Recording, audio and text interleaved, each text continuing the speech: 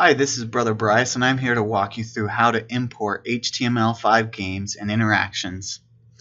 Now, HTML5 files can come from various places. However, today I will talk specifically on the published files from Adobe Edge Animate. The best way to insert the files into Captivate is through using a web window. The first step is probably the most difficult, and if you're unfamiliar with the FTP servers, you might need additional help from your hosting service or your technical department. But I'll run through real quick on how I accomplish that. First off, you need a FTP client. I use FileZilla, and basically I locate the location that I want to place my game or interaction. I'm using Shootout, the game Shootout from our library. Now I already have the published files from Edge Animate, and they're right here.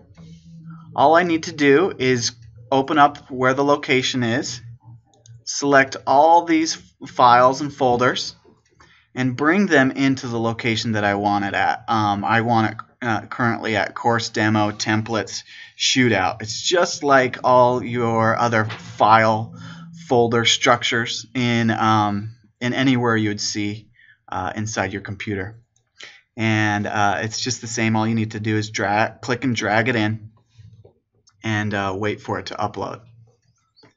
So once it's all uploaded, you then take this location that you have,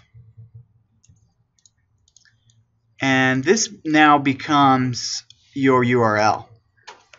However, my URL is a little bit different, so it is actually course with elearningbrothers.com in it, and then I reference the index.html, this one right here, and I'll show you that here in the FileZilla here. So we have index.html, and that's the one I reference. So I then will type in index.html,